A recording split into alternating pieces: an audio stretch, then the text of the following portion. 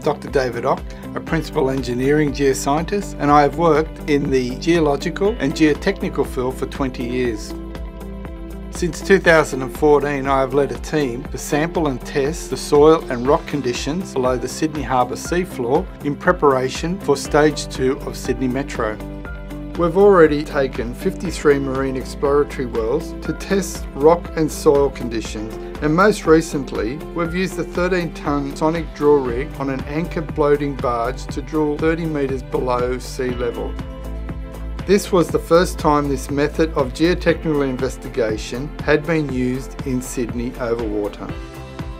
Some interesting finds in the core include charcoal remains of timber between 22 and 56 metres below sea level, left there from bushfires more than 63,000 years ago.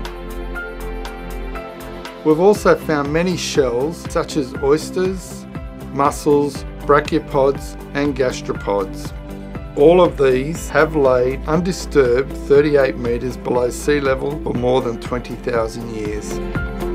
By understanding the sediment and rock conditions, we now understand a lot more about the history of Sydney Harbour as well.